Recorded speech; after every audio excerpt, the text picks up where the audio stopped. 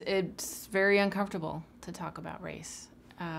It's not something I do. I am feeling apprehensive because I think there's a lot of reasons why I feel like I should be able to talk about race. I don't want to say anything,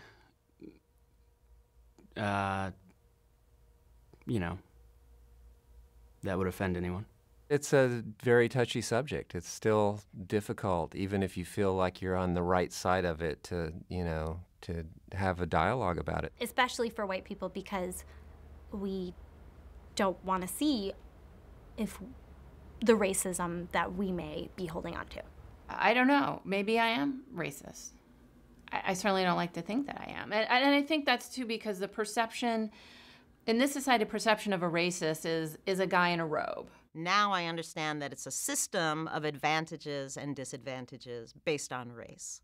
So as much as there's the disadvantage piece of it, there's the advantage piece of it, which is what I experience as a white person. I want to bring up race, and I want to bring it up in a frame that helps my children think that there's no difference.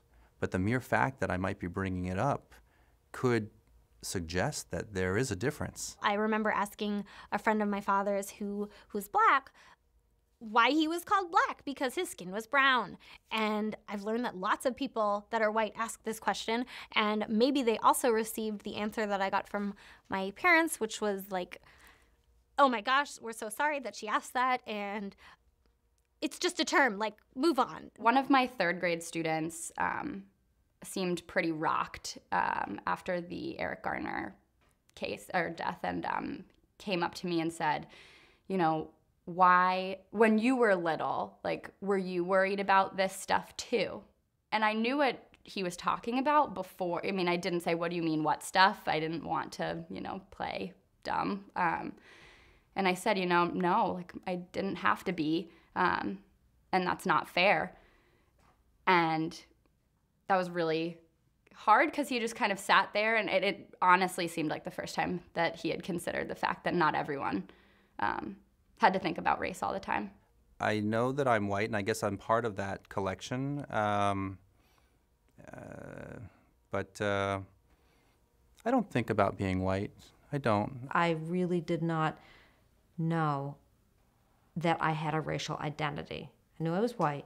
I had no idea what that meant, how that had shaped my outlook on life, how that had shaped my sense of optimism, sense of belonging, sense of safety, sense of feeling entitled to go help children that I thought were a part of a community that couldn't figure out how to help themselves. I think that impulse, that kind of colorblindness impulse, comes mostly from white people. Like, I've never heard, I mean, I don't know. I'm sure it comes from people of all kinds, but I've heard it most from white people who are saying, like, let's do this as a way of getting past this racism thing.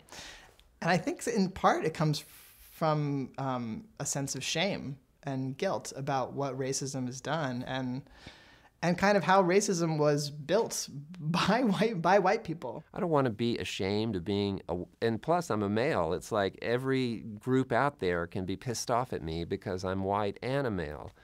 And that's a weird kind of burden that some people do feel, and I certainly feel it sometimes from people that I'm privileged, I get stuff that other people don't get. I think we're all implicated in a racist system, and I play my part in it as a white person. So I do have individual responsibility and accountability. I mean, I'm part of the system, and I do things that both perpetuate it, and I try to certainly do things that challenge it. I realize I've never said anything. When I've heard racist jokes, when I've heard racist comments, I've never said anything. I've never spoken up and said, hey, that's racist. Not once. In my mind, there's no, I'm not involved in any conflict that involves race. I've only been the beneficiary of it. So to talk about it is I don't think I would sound very wise. Being white means that I have the privilege to think that I'm not affected by racism, or that I don't even have a race, because I have all these other things like a gender and a sexual orientation, and those are pretty neat, so I don't have a race, but I do, and I'm white.